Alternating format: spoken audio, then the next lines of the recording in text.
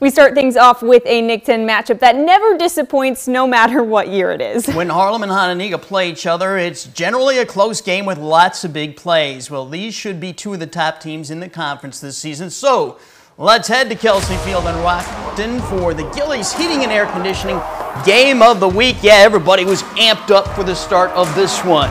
Now, the Hononegah punting early on from near its own end zone, but Gage Cole didn't have time to get it off. Joe Holloway brings him down at the 3-yard line. Hononegah's defense forced Harlem backwards, though, so it was 4th and goal. Harlem from the 22. Derek Anderson put some air under this pass, and Drake Ferguson came down with it for the touchdown. Harlem led 7-0. The rest of the game, though, belonged to the Indians. Eston Fichter pops a big play here up the middle to the Harlem 37. Later that drive on 4th down from the 17, another Hononegah back pops free. It's Luke Poppy for the touchdown, tying the game. Early in the second quarter, Warren is looking for that man Isaiah Hui. Look at the move there. A little hesitation, and then the stiff arm, and Hui dives in for a 30-yard touchdown. Hononegah led 14-7. Coach Zim with a TD call. Still in the second quarter, Warren looks for another receiver. It's Cole Schmall. Beautiful throw, great catch, 21-7. Now, just before halftime, it's Eston Fichter powering in from a yard out. Hononegah led 28-7 at the half. Harlem just could not generate any offense. The pass out to Jamani Muhammad, and the Indians' defense swarmed him. He didn't get a whole lot of yardage tonight.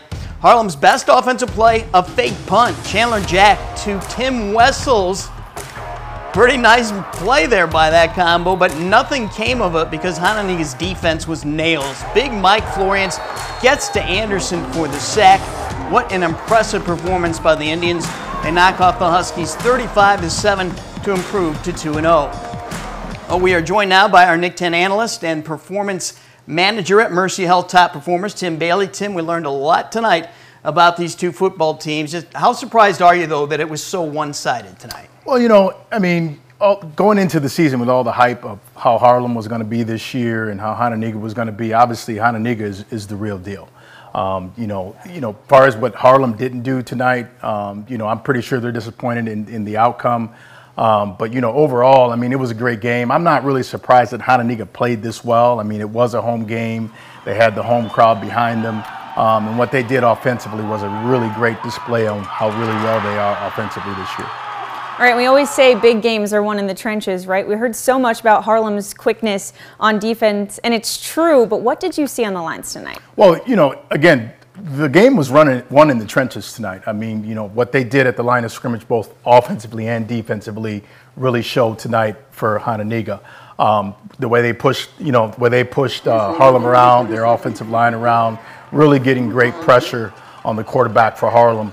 What they did what they did offensively, just really giving Warren really great protection, giving the backs gaping holes to run through. You got to give Hononegah's offense and defensive line an A grade tonight. Now, in 2 games, Harlem's offense has scored only 2 touchdowns, and they just could not get Jamani Muhammad going again tonight. So, what would you do to try to help Muhammad out if you were coaching Harlem? And what can they do offensively to jumpstart that offense? Well, a guy like Jamani is so dynamic when he gets in the open field and he's able to actually play in space. He's that guy that when you get him in space, everybody in the stands up.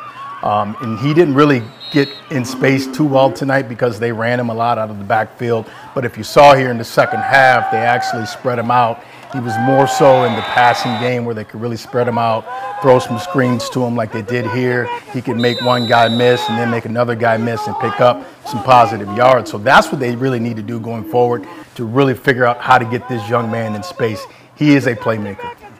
Now, Hononegah's defense has only given up 2 scores through 2 games. Both were set up by breakdowns in their punt team. This might be a bold statement, but is that Hononegah's only weakness right now?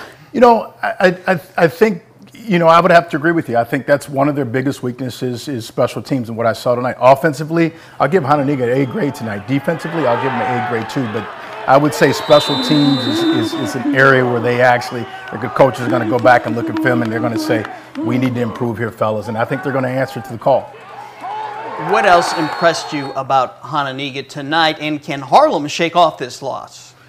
You know what really impressed me about Hononegah tonight, and you know, you got to give this young man credit. Cole Warren stepped up big time, over 200 yards passing, 3 TDs in the air. I think he may have had 1 on the ground. I mean, he's my top performer of the night. I like the fact, too, that he doesn't try to do too much. He doesn't. He doesn't. He's a facilitator. He's the quarterback. He was a Fred VanVleet tonight of the Houston Rockets. Yeah, there you go. Good point. All right. and as it relates to Harlem, you know, Harlem don't capitulate. They're not going to capitulate. I think they're going to continue to fight. It's only the second week. Into week 2, there's a lot of football left. They just don't want to be playing like this come October. Yeah, don't throw in the towel, Harlem. There's a long way to go. Yeah.